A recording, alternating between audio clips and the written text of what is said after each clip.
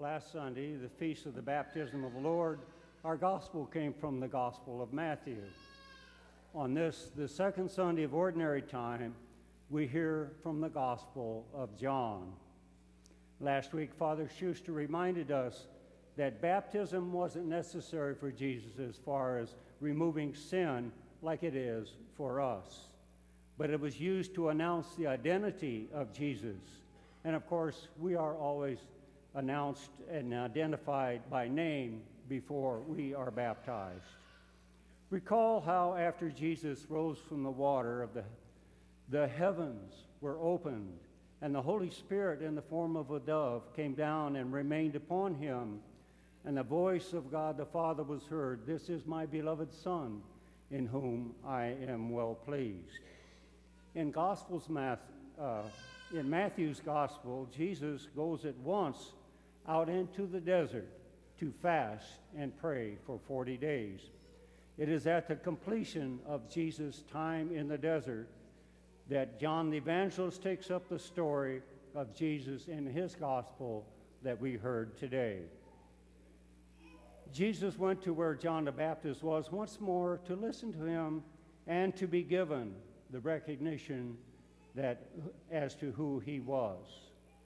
The Jews and the scribes had been questioning John about who he was, and John was telling them that there was one among them that they did not recognize, who was really the long-awaited Holy One of God. When John saw Jesus, he called out, "There he is, the one whom I've been telling you about, the Lamb of God."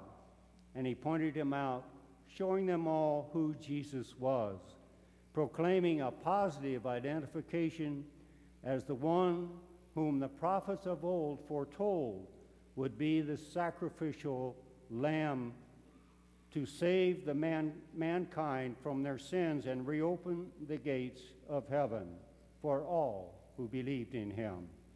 He would come meek as a lamb being carried to slaughter, who would proclaim the good news to the poor, who would heal the sick and the suffering, who would raise the dead to new life, who would make atonement for the sins of mankind by his passion, death, and resurrection, and reopen the gates of heaven.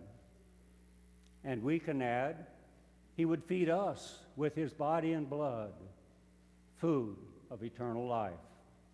Truly, Jesus is called the Lamb of God, the offspring not of sheep, but of God, who at the command of God became man for the redemption of mankind. John's statement, "I did not know him," seems a little strange since he and Jesus were relatives.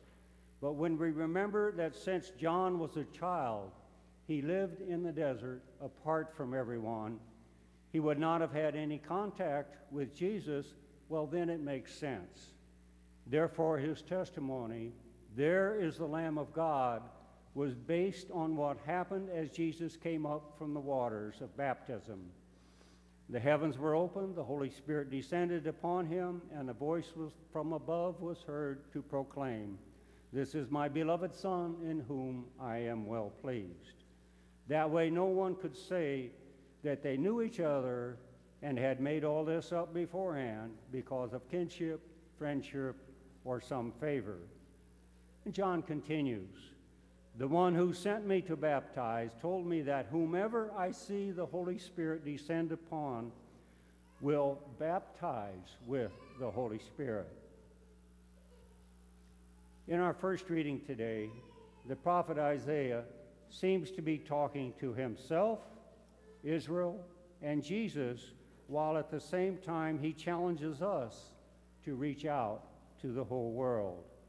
Putting it into context of today's world, it's not enough for Catholics to be saved.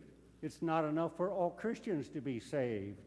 But all humanity must learn of Jesus Christ and be given the opportunity to be saved. In the second reading, Paul is greeting to the Corinthians and giving thanks to them for the faith they have in Jesus Christ. And let us always give thanks for each other and for the faith that we have in Jesus Christ.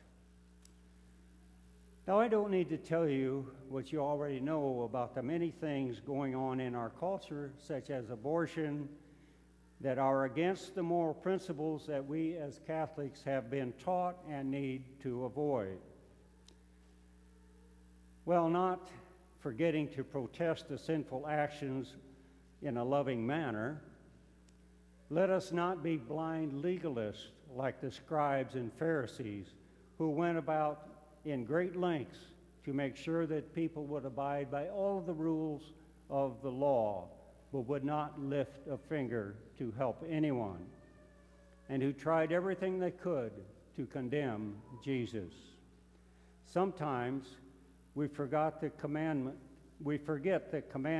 Jesus gave his disciples just before he ascended back into heaven. Love one another as he has loved us. We must love the sinner, but not the sin. With Jesus at the center of our lives, we can do that. Let us follow him and help heal our world, one person at a time. And let us cast the devil out from ourselves and of our world. Let us feed the hungry, clothe the naked, and shelter the abandoned. Doing the works of mercy gives us joy. Then the love of God can flow out from us to infect those around us with joy. The Lamb of God is counting on us, and with his help, we can do all things.